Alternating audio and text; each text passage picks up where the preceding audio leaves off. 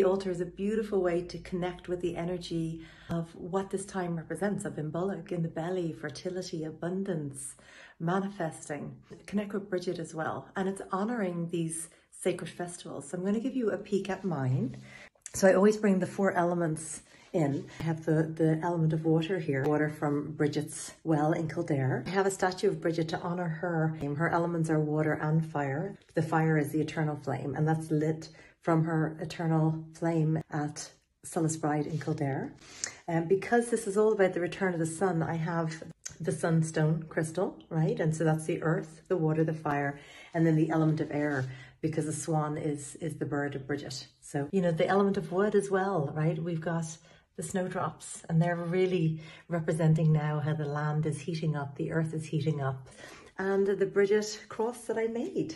I would love to see what you've created, if you created an altar,